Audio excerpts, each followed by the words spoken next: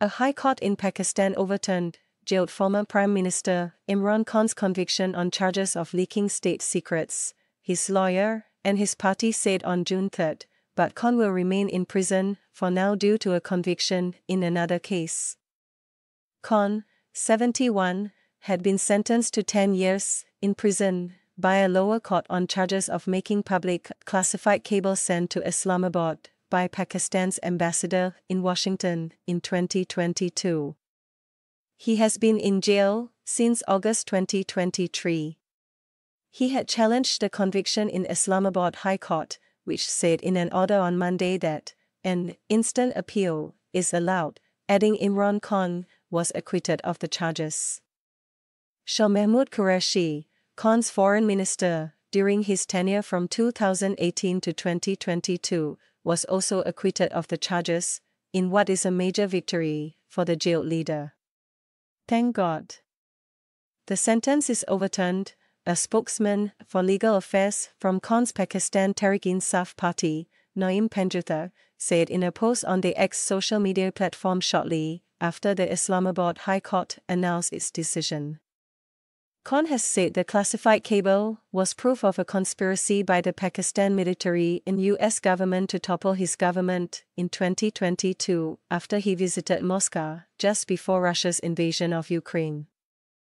Washington and Pakistan's military deny that accusation.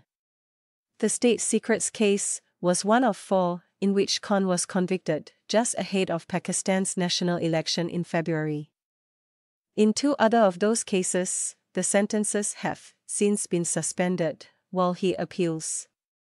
But despite the acquittal on June 3, Khan, a former cricket star, will remain in prison, serving a 7-year sentence over another case relating to his marriage to his third wife, Mrs. Bushra Khan, also known as Ms. Bushri Bibi, which contravened Islamic traditions. A ruling on the couple's appeal against the sentence was postponed last week and the proceedings transferred to another court after a judge recused himself following an accusation of bias made by Ms. Bibi's former husband.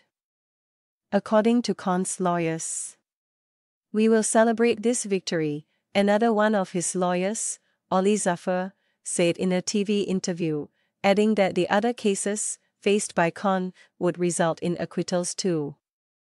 "It's a huge political and legal victory," journalist and political analyst Mirza Abbas told Reuters, but cautioned that it would be premature to say that Khan would be released anytime soon.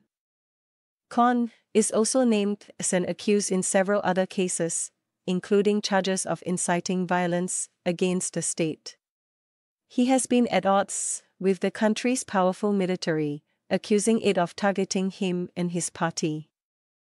The military denies this and has called for Khan and his supporters to be tried for attacking state installations during violent protests against Khan's initial arrest in 2023. Khan and his party, the Pakistan Tehreek-e-Insaf, was banned from contesting the February election, but candidates, backed by the jailed leader, still won the most seats.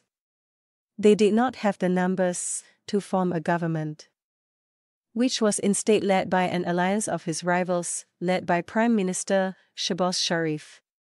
The government, which says Khan broke clauses of the state secrets law by revealing contents of a secret diplomatic cable, said prosecutors were awaiting the detailed decision before deciding if they would appeal against the acquittals in the Supreme Court.